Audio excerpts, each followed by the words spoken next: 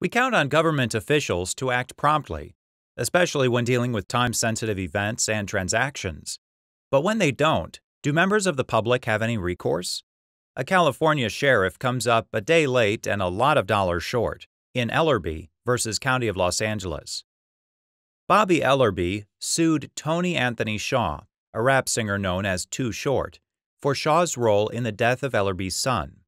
In 2001, the Superior Court granted Ellerbee a judgment, and by June of 2007, the judgment was worth more than $1 million, with interest. On June 18th, the Superior Court issued a writ of execution to the Los Angeles County Sheriff. Ellerbee's attorney delivered the writ to the sheriff's office on June 21st, with instructions to serve the writ as soon as possible because Shaw was receiving royalties regularly. The sheriff received the instructions on June 28th. Ellerbee's attorney contacted the sheriff's department on July 5th to confirm its receipt of the writ and instructions, and reiterated the importance of serving the writ to Sony Records, which was making a new release of Shaw's music. On July 19th, Sony paid $10,000 to Shaw. The sheriff's office didn't serve the writ on Sony until August 14th.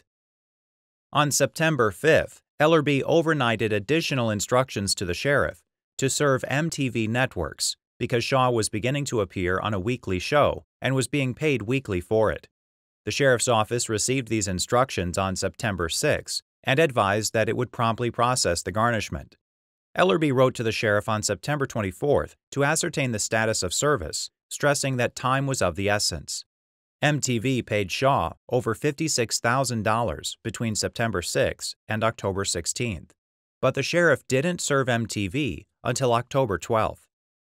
Shaw, who owed over $1 million in unpaid federal taxes, then declared bankruptcy, rendering Ellerbee's judgment largely uncollectible. Ellerbee then sued the County of Los Angeles and its sheriff, alleging that the sheriff's negligent failure to secure monies payable to Shaw had cost Ellerbee over $65,000. A jury awarded Ellerbee about $39,000. The county appealed.